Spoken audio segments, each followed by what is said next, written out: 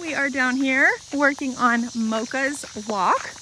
Before training, Mocha pulled really hard. It was very difficult to walk her. She's very strong.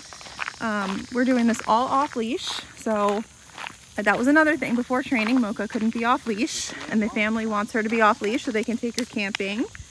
So we're working on a couple skills here. So her nice walk and heel. Good.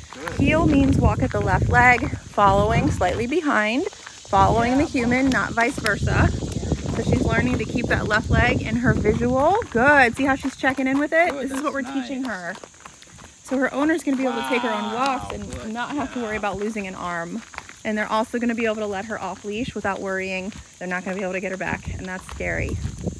So she'll be able to go camping with them. She'll be able to do so much more with them after this training. We now have a way to travel with her nicely. And then we also have a way to let her off leash, let her explore, sniff, potty, do all the things she wants, and have a way to get her back. Exactly. The best of both worlds. Exactly. It gets a little gray when people try to give that dog the freedom while trying to walk them. Turns into a big mess. Right. Wait until we release you, yes. And then you can explore. And then the cool thing is we recall, and you come back, and you're back in the follow. There's a recall right there. You guys see her try to lie down. That was very clear. Like, I'm done working. I'm clocking out. Yeah. But the beep snapped her right out of it. Good. They know how to follow. So the follow is already in the brain. You just have to earn it, right? There she goes. Power of the beep.